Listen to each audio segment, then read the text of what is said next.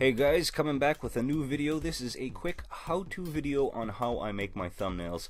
I've been asked in the comments a few times in the last couple of weeks how I make my thumbnails and what do I use.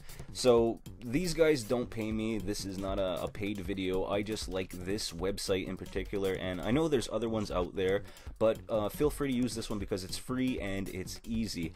Now of course you can make your thumbnails as detailed as you want, but I'm going to show you quickly how I do it. So when you get to pixlr.com, you're gonna pick a new file to work on, and for me to have a good thumbnail size, I'll use 1280 by 720. Now when we have our clean sheet, I'm just gonna take a regular snapshot from the video I've been working on. Once I paste it into the program, I'll copy it, I'll cut it, and then I'll paste it. And if you want to use your quick function keys, it's just Control A, Control C, and then Control V. Once it's on the field that you're working on, you can manipulate the size. So I'm stretching it out so that it takes over the whole size so that we have a full thumbnail.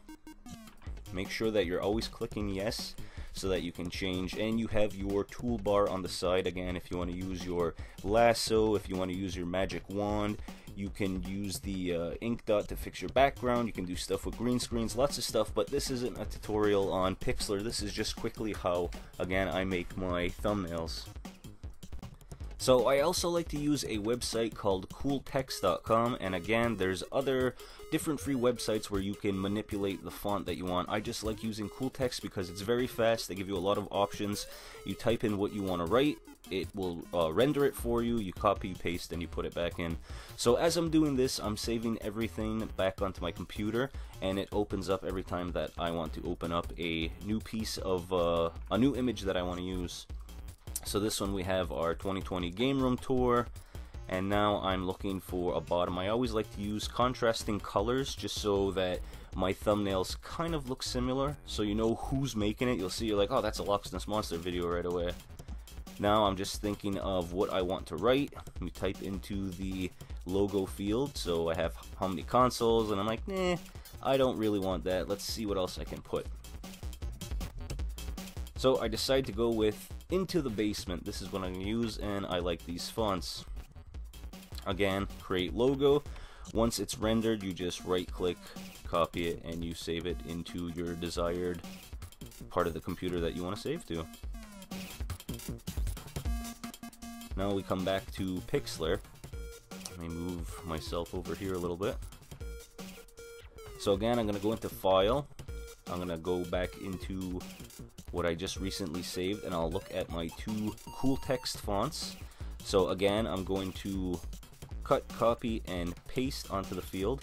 Now what's good is when you go into edit, you can manipulate all of your pictures, but I'm using this for the font. So once you click on it, you can enlarge it, you can shrink it, you can rotate it, put it wherever you want, you know, have it at different angles.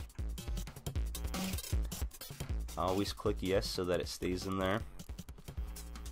Now I'm just gonna slightly turn the left and right corners in a little bit just to give it that kind of Star Wars falling towards you feel. And again, you can change it any way you want. This isn't a tutorial on how to do it. If you're interested in something like that, I may do a video more in depth of all the tools. You just have to let me know down in the comments.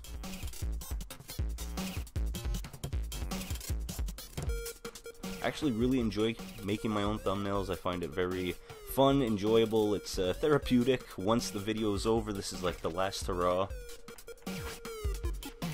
And you can add as many things as you need in here. If you were going to add pictures of yourself, I'd suggest you use a green screen. It's just a lot cleaner. Or if you're going to take images right off the internet, make sure that you're typing in PNG afterwards so that you get a nice white background and it's a lot easier to cut. So I'm happy with my background. This is the way it is. Super fast, super simple. This is how I make my thumbnails. You save it, file save, bam, and it's yours.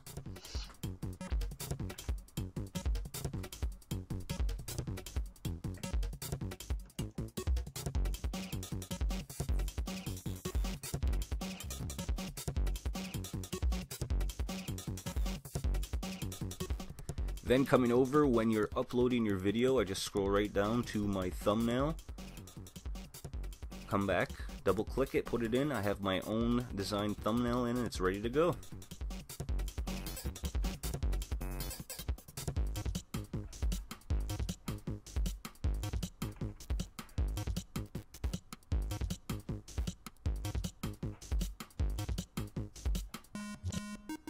And, you know, if you've been doing YouTube anytime at all, if you're not happy with the way it looks afterward, you can always tweak it. You can start over from scratch. You can change your thumbnails. It's entirely up to you.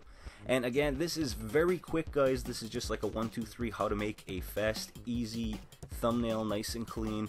I also like to use, like I mentioned, cool text to put in my my text in my different font. And these are just some examples. Again, it's just a screenshot, and then I will put my text overlay. This is a yard sale score. This is the Loch SNES monster one. A little more. I stole the Gyarados, a Super Nintendo controller, and I put my moniker at top. Also, you can do different things. They give you different templates if you want to go into the paid one.